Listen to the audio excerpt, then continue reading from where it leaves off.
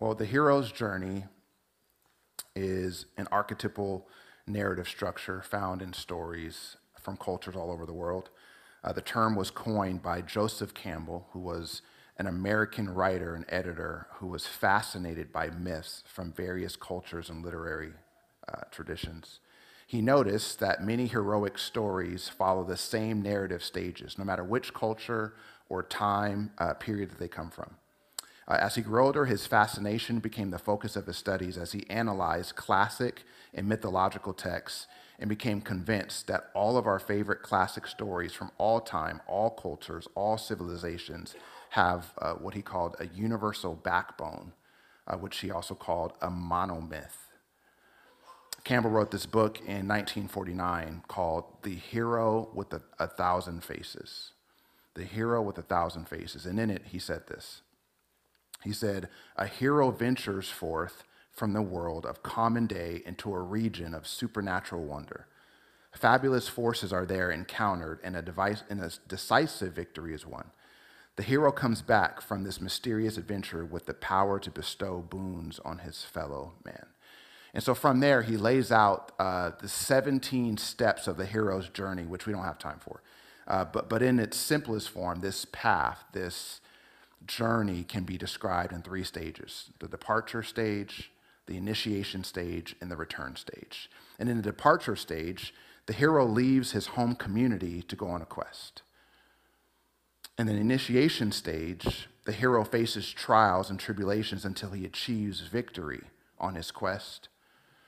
And in the return stage, the hero goes home to his community with gifts and benefits, or in the church world, we would say blessings. All right? And so many of the greatest stories we know have a common path. The hero's journey is a tale as old as time, and it shows up over and over again, and it's become sort of a playbook or a cheat code that resonates with every human heart. And so examples in antiquity would be stories like the Odyssey, like Beowulf, like King Arthur. In the Bible, you can put this grid over the lives of guys like Joseph and Moses and Samson and King Saul. In modern times, and again, this really became popular in 1949, and so many of the modern movies that have been made, you see the hero's journey over and over again. So in modern times, you see the hero's journey in movies like The Wizard of Oz, The Goonies, The Chronicles of Narnia, The Lord of the Rings, Star Wars, Superman, Spider-Man, The Karate Kid, The Matrix, Hunger Games, The Lion King, The Incredibles, Mulan, Moana, Shrek, Kung Fu Panda, and most recently, the Barbie movie and Wild Robot. Okay? And so there seems to be this common thread, this common vision in every human heart that longs to go from where we are to another place, a better place, as a better version of ourselves. And so we're all looking for this straight path. And I would submit to you that this longing has been planted in you by the God of heaven, who the Bible says has set eternity in the hearts of every single one of us. So we are in the 4th and final week of a series that we've been calling Rebellious Fidelity. Again, rebellious fidelity defined is a fierce and unwavering commitment to a cause or belief, even in the face of opposition. Something or someone sits on the throne of every heart. We all give ultimate allegiance and authority to something in our lives. And I would submit to you that God must be that thing. And everything else, as I said the past few weeks, is the Flint River, right? It's the sinking sand and marshy land of Pisa, right? It's the death of Ivan Ilyich. It's the ladder that you climb up to eventually fall off of. Amen. And so there are many things competing for first place in our hearts, and it will take rebellious fidelity to keep God there. So in this series, we've been breaking down a famous passage in the Old Testament, Proverbs 3, 5, and 6, which says this: it's trust in the Lord with all your heart and lean not on your own understanding, but in all your ways acknowledge him, and he will direct your paths. Amen. And so we've looked at what it means to trust in the Lord with all your heart. We've looked at what it means to lean not on our own understanding. Last week, through the topic of grief, we talked through and discussed what it means to acknowledge God in all of our ways. And today we're going to finish by talking about how God directs our paths. All right.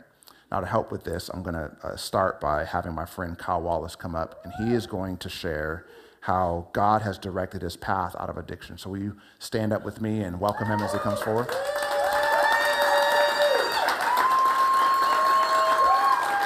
Here's the mic. I'll get you a mic.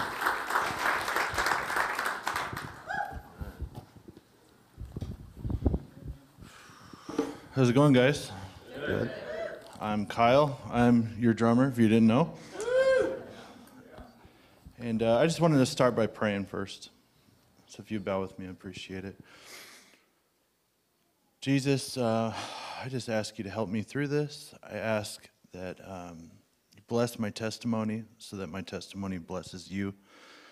We know that confession of our sins and shining your light on the darkness is where it's all at. We know that your strength is made perfect in weakness. So I just ask that you strengthen me as I share my testimony to the church. In Jesus' name, amen. All right. So I wrote this down because if I didn't, I could probably talk for an hour and a half, and I was asked specifically not to do that. So I was raised by two different households. My mom and dad separated when I was about 2 years old. My dad was an atheist who had just utter resentment for God. I remember all throughout my childhood, he loved pointing out what he thought were contradictions in the Bible. And my mom, on the other hand, was an addict who raised us with a meth lab in the house.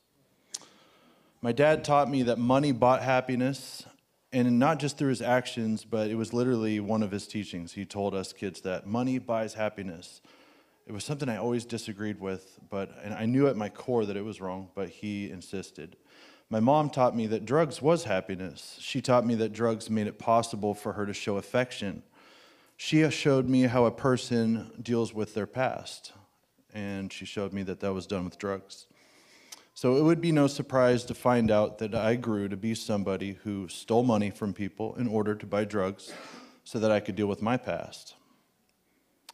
Because my mom and dad did not allow Jesus to invade their lives, some things that were passed down to me from them originated from sin and not from God. I believe today that both of them tried to do what they thought was right. It's just that neither of them allowed Jesus to break their generational curses. My dad sat me down and watched a porn with me as his version of the sex talk. And that was actually the closest I ever felt to my dad.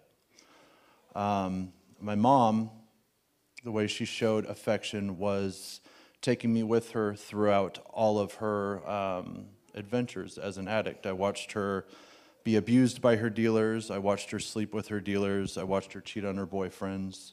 And then at 8 years old, I was the person that tried to help her through those times. And that was the closest I felt to my mom. So at a very young age, I was taught a very unhealthy version of what love looks like. For 15 years, I went through life upstream without a paddle until I was prescribed 30 Vicodin for an ear infection. It was the first time I was introduced to a solution that numbed me. It was a solution for me that enabled me to not think about my past anymore. And it made me actually like myself because it made me feel like people liked me when I was on it. So fast forward about 5 years, it would be time for my first daughter to be born. I was 20 years old. I was with the person who's now my wife. Oh, she's not. Oh, there she is. Yeah, round of applause for her for putting up with me.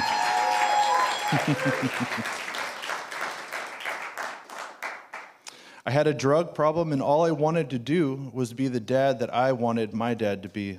And even though I had a solution that allowed me to forget my past, what that solution did not do was help me with the present. I wanted to be a good dad. I wanted to be a good man for Stephanie, but I didn't know how to do it.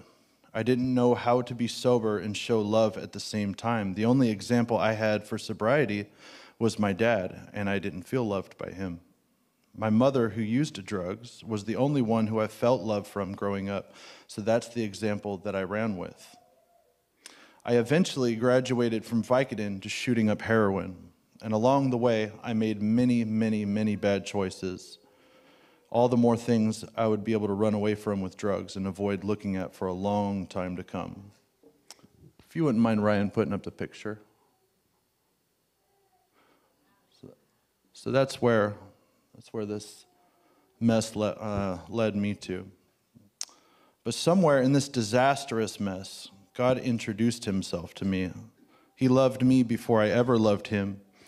I remember being plagued by the number 666, okay? This number plagued me. It was everywhere I looked. It was on license plates. It was in books. It was on bumper stickers. It was everywhere.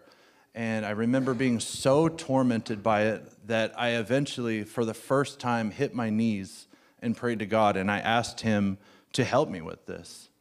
And I didn't instantly get an answer, but I looked around my room, and I saw a Bible sitting at the top of a stack of books.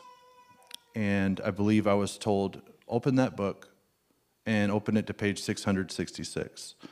It was the first page of the New Testament. It's the only Bible I've ever seen that did that. That was God telling me, if you want to defeat the devil, it's with my son.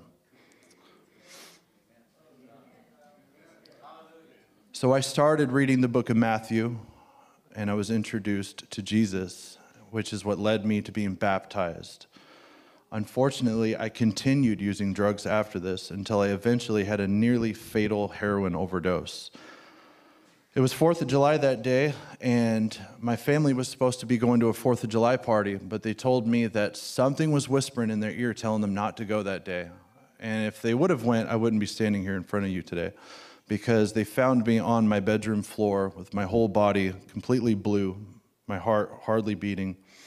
I had a near-death experience at this time. I remember going to a place that I could only describe as just complete bliss. I could have spent forever there. I was very comfortable, but something spoke to me and gave me a choice to either stay there or go back. And my daughter's face flashed in my mind. I made an internal decision that I'm not done yet. I need to go back. Right at that minute, I was revived by the fire department.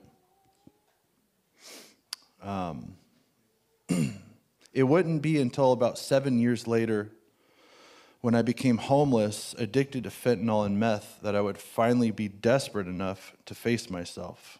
Because when I got baptized the first time and I had that heroin overdose, I stayed sober for about 10 months, and I dove into the Bible, I dove into the Word, but I didn't let the Word penetrate my life. All I did was became a parrot, and I became a very judgmental parrot at that.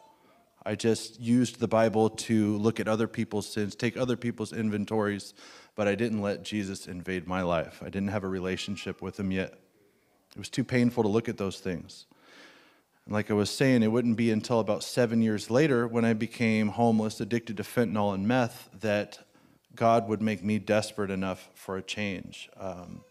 This was in Manteca. While I was homeless, I was picked up off the streets by a sober living program named His Way. It was a Southern Baptist program. And they put me in a house where I could come down and I could start living sober and try to recover. Now, when you're coming down off of the drugs that I was on, it usually takes about 2 weeks to come down, and you feel like you are absolutely dying. I've had COVID twice. I would take COVID over that any day. It's horrible. I was only on day 2, and I was in the shower, and I was dying.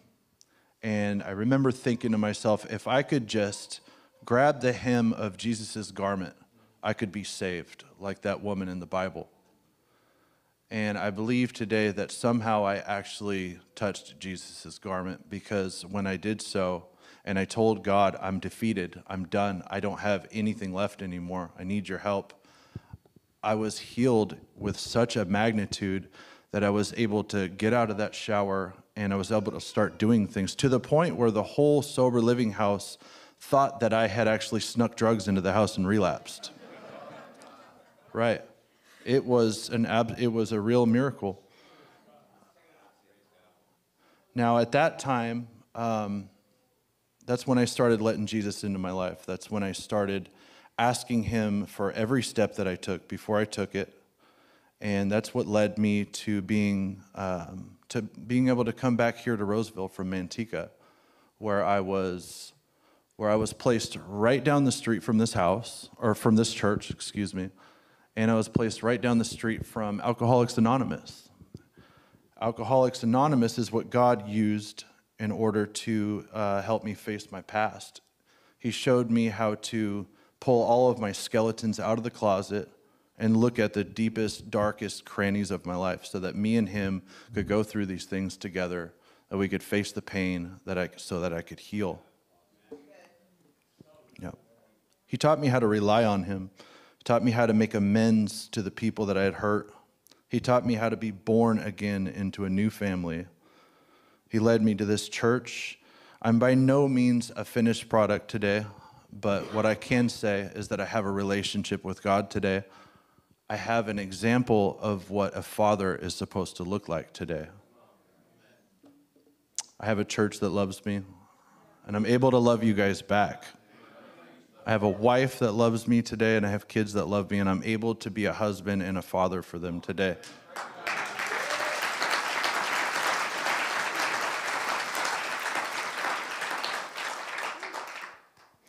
And that's what I got for you guys. Thank you so much for listening.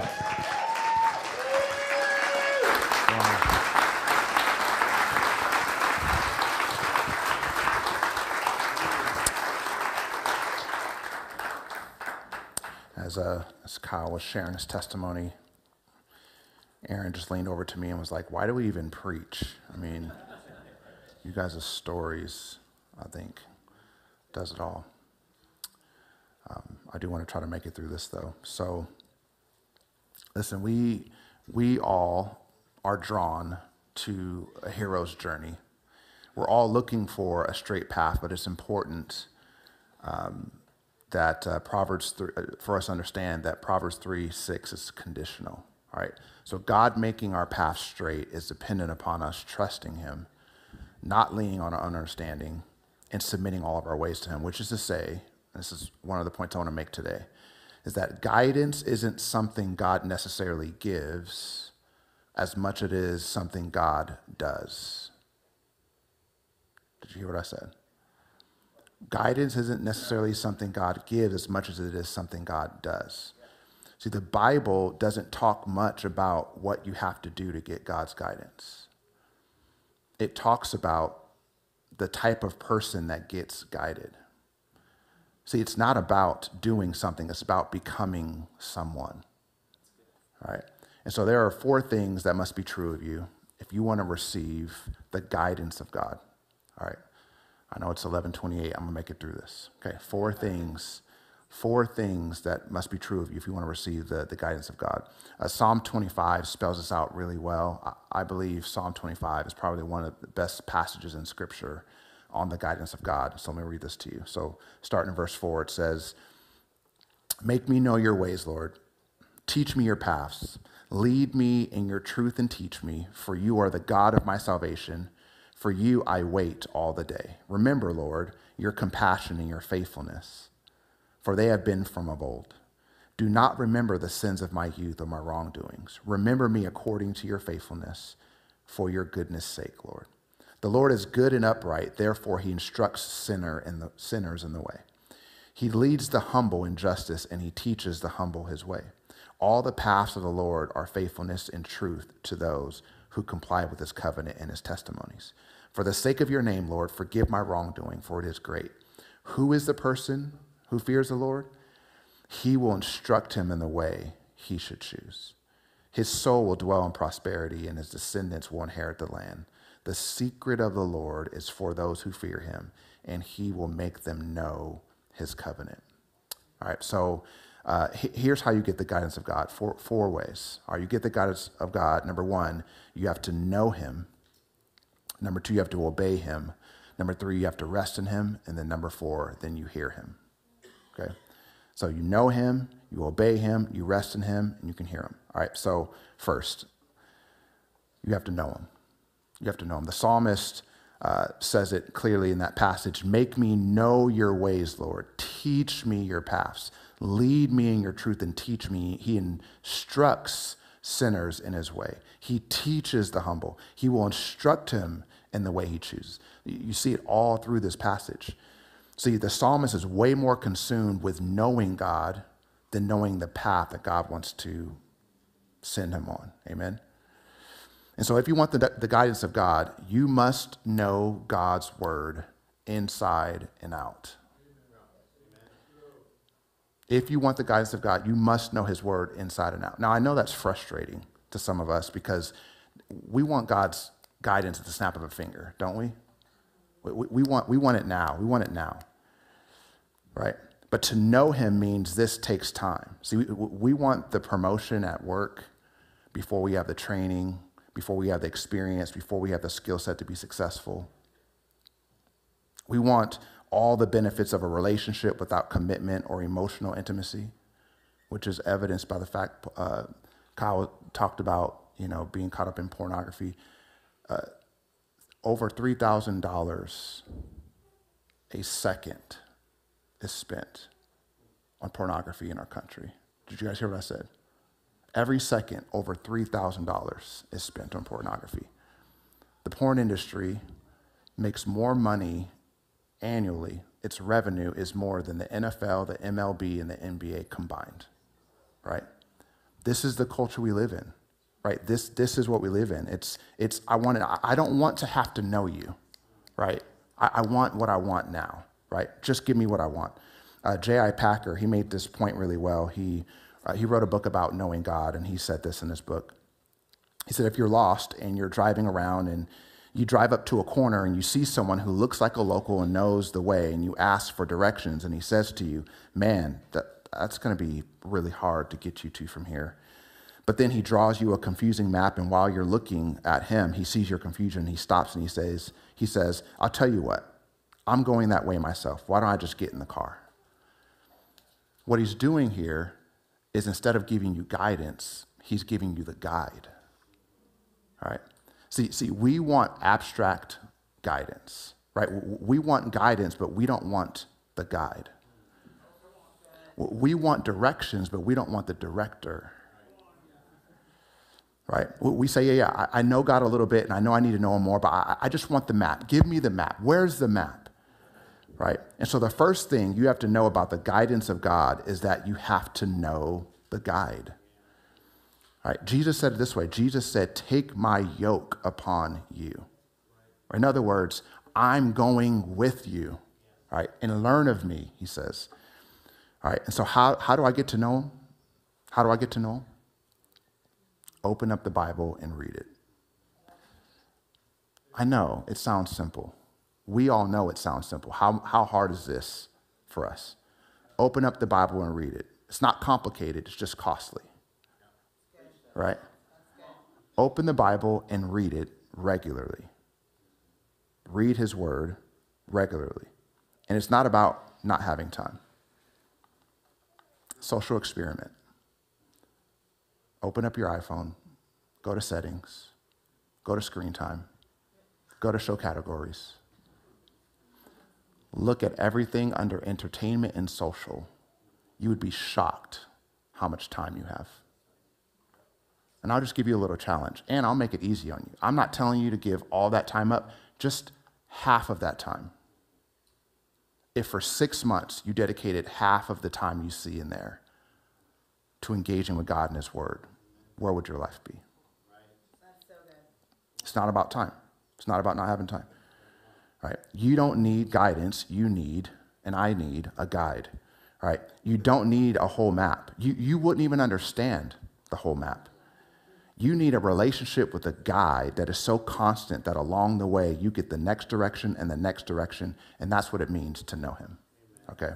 And so that's the first thing. If you want the guidance of God, you have to know him. Secondly, you get the guidance of God by obeying him.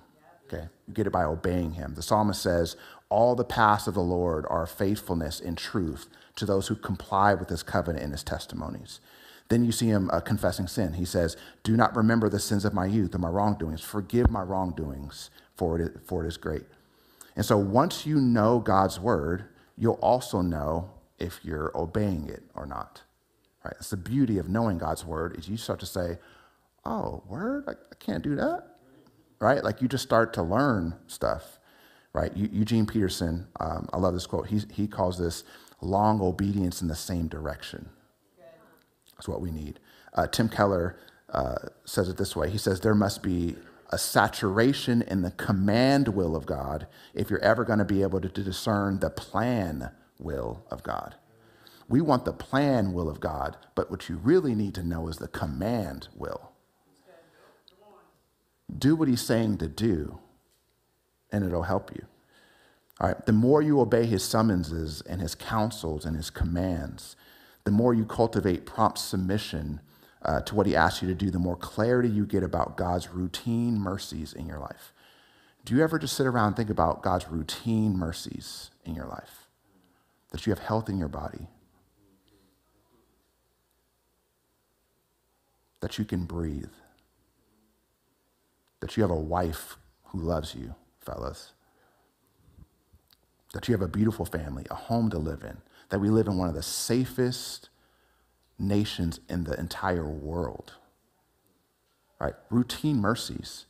That the more you obey God, it just seems like the more clarity you get about these things. The more you obey, the easier it is to obey, which makes discerning God's will easier. Let me give you some passages of scripture on this. Luke 16, 10 through 12 says, whoever can be trusted with very little can also be trusted with much, and whoever is dishonest with very little will also be dishonest with much. So if you have not been trustworthy in handling worldly wealth, who will trust you with true riches?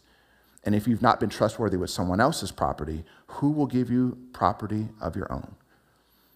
I love how this reads in the Message version. It's just cut and dry. It says it this way. It says, if you're not honest in small jobs, who will put you in charge of the store?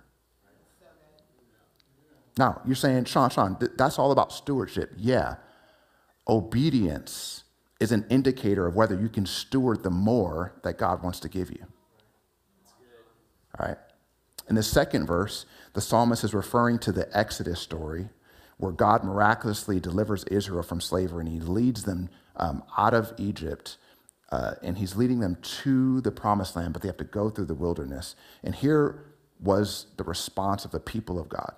All right, here was the response. Psalm 106:24 says, then they despised the pleasant land. They did not believe his promise. Listen to this. They grumbled in their tents. That's a phrase. They grumbled in their tents. Any tent grumblers in here? You don't have to implicate yourself. They grumbled in their tents, and they did not, what's that word? Obey the Lord. And all of this led to a generation of people never reaching their destination, and instead they died in the wilderness. They died in the wilderness. So it's not enough just to know God, to get his guidance. You must obey him as well. You have to obey him. Now, we're going to go over 3 and 4. I'll try to make this quick, but it's really important to know that number 1 and number 2 are up to us, okay?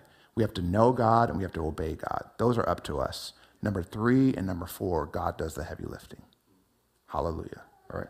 Okay, 3 and 4. So third is rest in him. Rest in him. The psalmist hits this as well where he says, for you are the God of my salvation. For you I wait all the day. Remember, Lord, your compassion and your faithfulness. Remember me according to your faithfulness for your goodness' sake, Lord. The Lord is good and upright. All the paths of the Lord are faithfulness and truth. Over and over again, he's hitting this. And so one of the reasons why it's important to get to know God through his word is because the Bible is a chronicle of God's faithfulness. It's a history book of God's faithfulness. By knowing God's works and his reputation, he proves himself. He proves himself. Resting in God means you trust he's going to get you to your destination. You trust him. I was listening to Havilah Cunnington preach the other day. She just preached recently. She was actually preaching on Proverbs 3, 5, and 6, coincidentally. And she said a few things I think will help here. She said, if you lack trust, you probably don't know God's character. Think of that. If you lack trust, you probably don't know God's character. She also talked about how it's more important to trust God than to get clarity. Think about that. It's more important to trust God than to get clarity. All right. And she told a story about Mother Teresa, who hosted a man that volunteered to work with her in the House of the Dying in Calcutta, India. And she asked the man who came and worked with her after a while, she asked the man, what could I do for you? And the man said, will you pray for me? She said, what do you want me to pray for? Pray, he said, that I have clarity. Her abrupt response surprised him as she said, no, I will not do that. And when he asked her why she wouldn't do it, this is what she said to him. She said, clarity is the last thing you are clinging to and must let go of. I have never had clarity. What I have always had is trust. So I pray that you will trust God.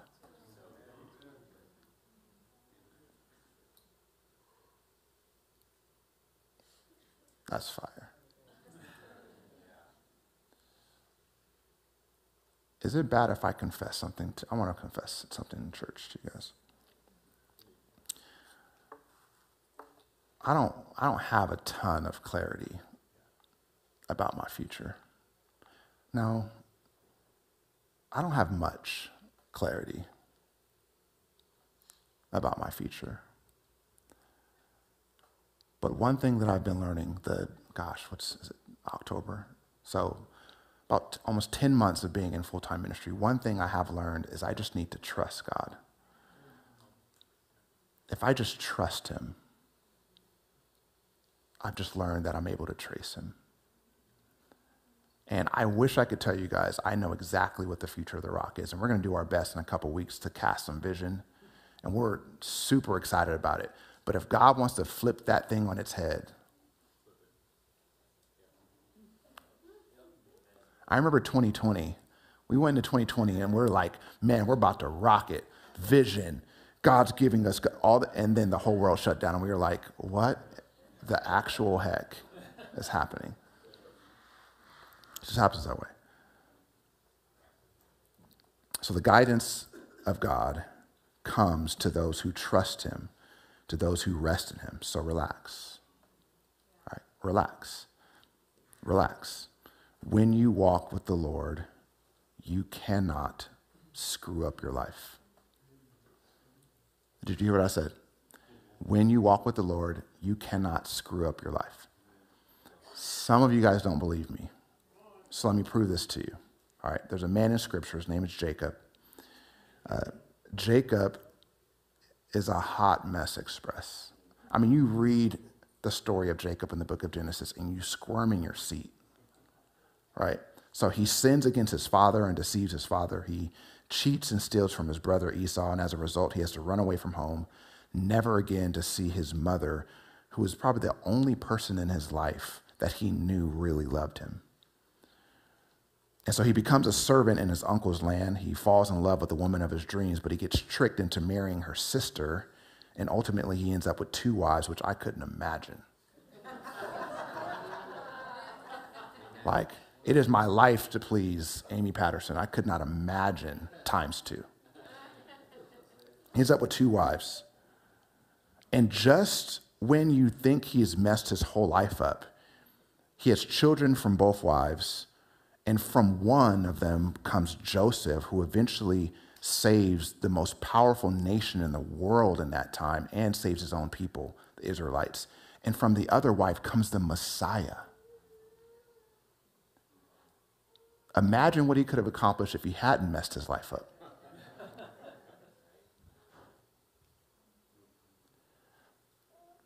As much as it seemed like he tried to mess his life up, God was faithful.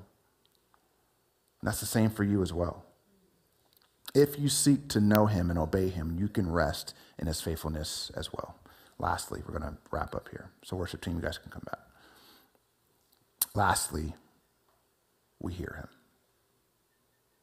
We hear him. The psalmist wraps up this passage by saying, the secret of the Lord is for those who fear him, and he will make them know his covenant. And that word secret there means the inner counsels of God. The inner counsels of God.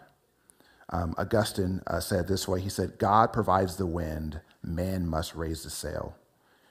Robert E. Lukoc said, without God, we cannot Without us, God will not. And so it's great to know that God not only wants to walk with us relationally, but he is committed to working out his purposes on earth in partnership with us. He wants to walk with us. He's not just wanting to do this on his own. He wants to walk with you. God wants to speak to you more than you want to hear him. He wants to speak to you. During the Olympics, the men's USA basketball games, they just kind of happen at the weirdest time of day, and so I could never watch them live, and so I had to record all the games. Obviously, they were going for gold.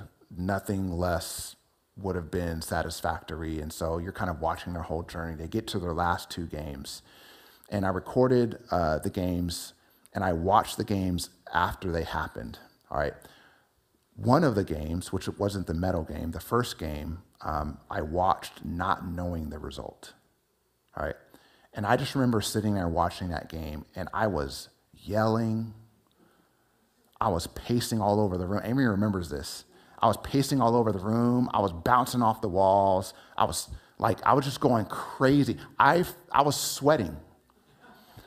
I felt like I played in the game when the game was over. It was crazy, amazing.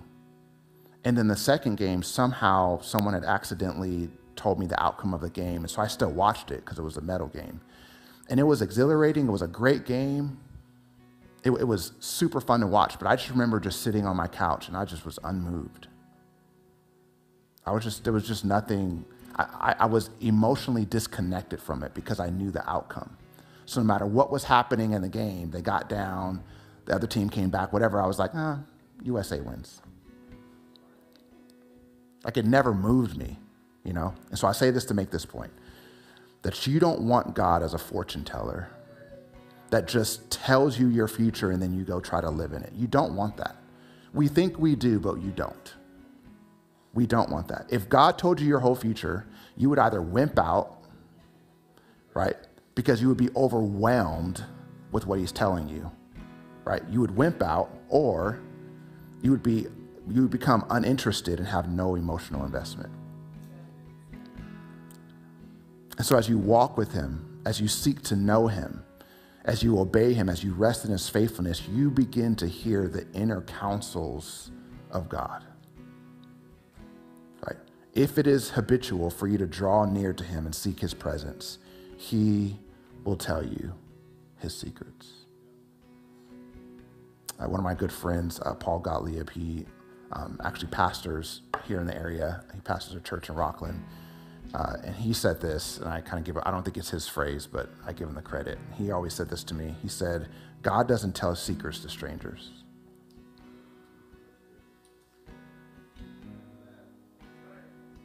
God doesn't tell secrets to strangers. The closer you get, the deeper you go, the better you hear his voice. Amen? You stand with me?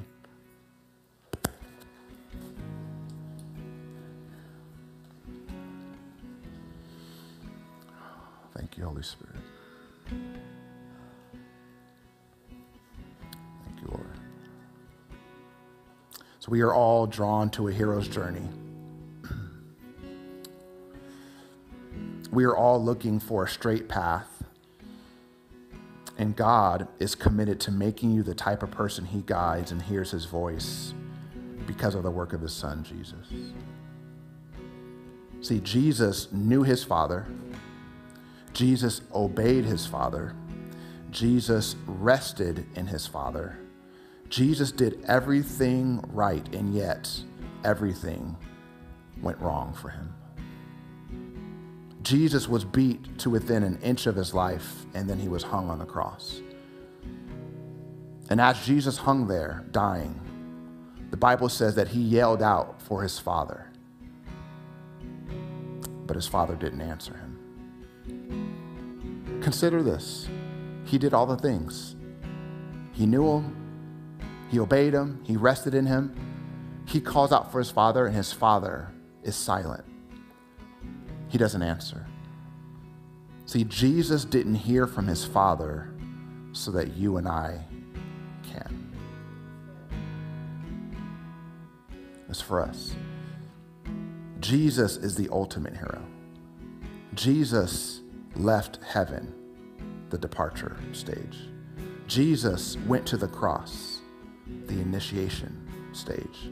Jesus rose from the dead and he's coming back for us, the return stage. Jesus is the hero of 1,000 faces, guys. He is the hero of 1,000 faces. Jesus is everything we need him to be when we need him to be it. Amen. There's a song out. I just remembered it. There's a song out that has these words in it that I love. In the song it says, Jesus is strength in our weakness. He is our banner in the war. He is our anchor in the ocean. He is our shelter in the storm. He justifies us. He calls us friend. He wrote us in his story, the one that never ends. And so we're going to pray in a minute. Before we do, as we close out this series, I just want you to consider, if you're here today and you would say, Sean, I want to walk with the Lord. Here's what I sense by the Spirit of God. If you don't know Jesus as your personal Savior, I'm not asking you to walk anywhere. I'm asking you, as the song said earlier today, I'm asking you to run to the Father. If you don't know Jesus Christ as your Lord and Savior, run to him now. And so if you're here today and you would say, Sean, I need Jesus as my Lord and Savior. I want the rebellious fidelity that you're talking about. I want to learn how to trust in the Lord with all my heart. I'm done leaning on my own understanding. I want to submit to him. I want to acknowledge him in all my ways. If you're here and you would say, Sean, that's what I need, just raise your hand. We just want to pray for you. Just want to pray. I see you, brother. I see you. I see you. I see you. Oh my goodness.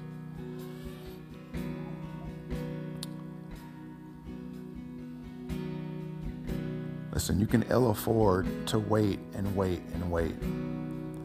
And the longer you say no, the easier it is to say no in the future. You harden your heart, right? The Bible says don't harden your heart.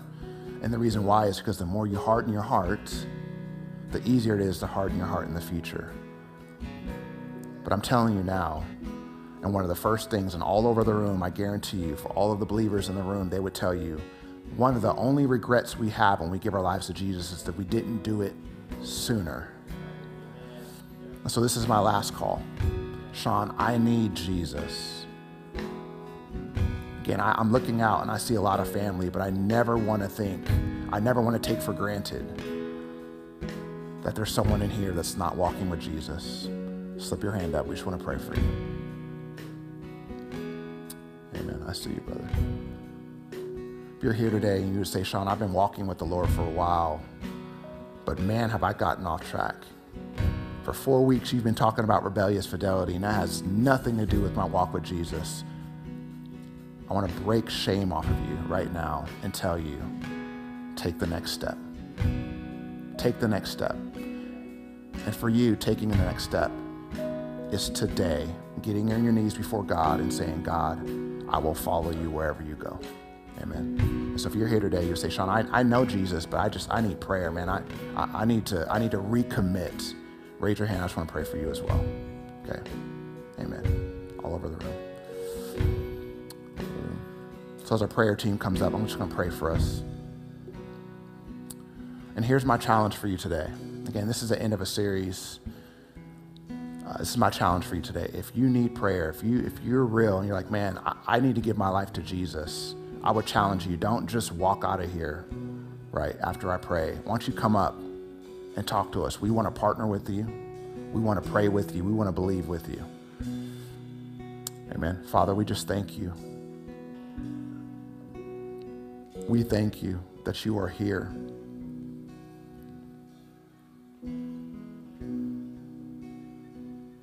We thank you, Lord, that you said in your word that you stand at the door and knock, and if anyone would open it, you would come in and sit and dine with them. God, there are people in this room who for the first time are opening up that door. There are people in this room who came here who had no idea they would be doing this, but here we are. Holy Spirit, would you come into their lives? Would you captivate their hearts? Would you show them that all they're running was from a God who just wants to love them? Come into their lives, Lord God. Forgive them for their sins. Give them repentant hearts, that there is a literal turning away from sin that we have to do. Lord, give them the courage to be able to do that. And as they do that, God, help them to see just how present you are, how faithful you are. That even in the midst of bad decisions, even in the midst of things they've done that they would never want to tell anyone, Jesus, you knew it and you were still here. God, and for my brothers and sisters in here who just need some encouragement, for those who are tired from the journey, God, would you help them to see that you're not asking us to sprint as your people, you're asking us to walk with you. Help us to rest in your faithfulness. God, we want to hear your secrets. We want to hear the inner counsels of God. Teach us to be people who know you and obey you. Give us all rebellious fidelity. Lord, help us to seek you with all of our hearts. In Jesus' name, and everyone said.